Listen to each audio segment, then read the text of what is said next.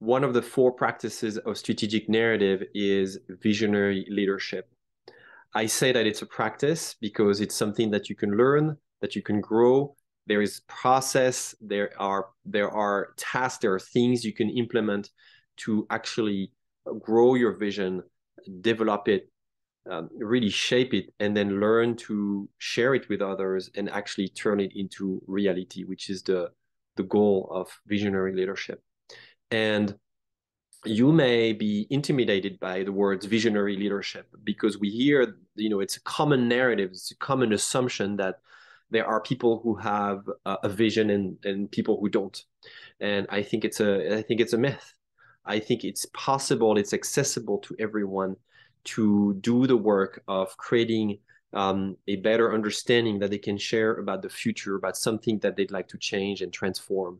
So how do you get over the perfectionism, the idea that yes, you have to have a vision now and it has to be great, it has to be perfect, otherwise you won't be credible, you won't be trusted maybe by your peers or your team or even yourself?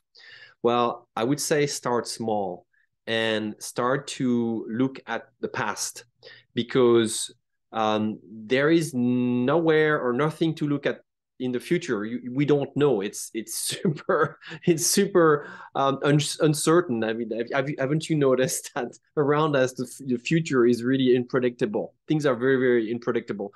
But what you can look at is the past, what has happened to you in your experience, what has happened to others in their experience, and you can draw conclusions from that past. You can learn lessons. You can learn at experiences, moments, situation where you wish that things may have turned differently.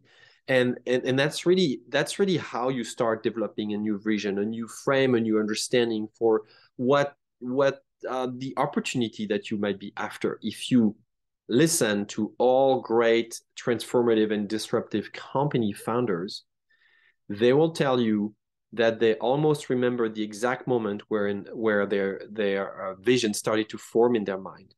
And typically, it is at a moment where they struggled with something, or they had an epiphany, or they had an opportunity that nobody else but themselves saw, that everybody ignored.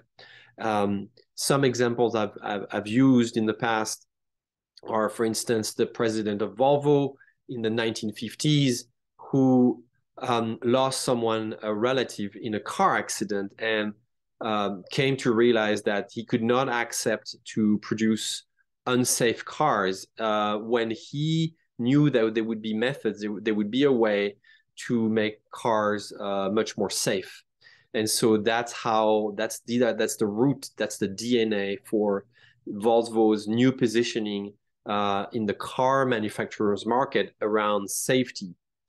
And so that's how he shaped a vision for the company at the time.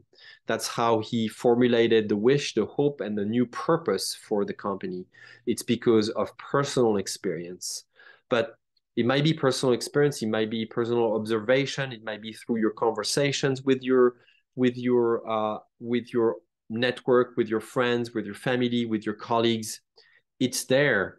It's up to you to listen. It's up to you to slow down. It's up to you to document. It's up to you to look at the journey that you've been on and start making sense of it.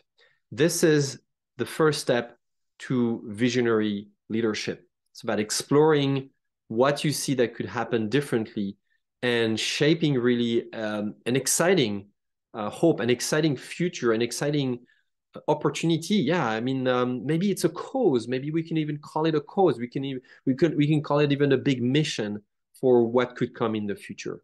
So again, when approaching visionary leadership, don't forget that visions were never built in one day. It's a process. It's a growth process. It's something that takes effort, attention, that takes time. And so you need to start it today. All right, I hope this helps.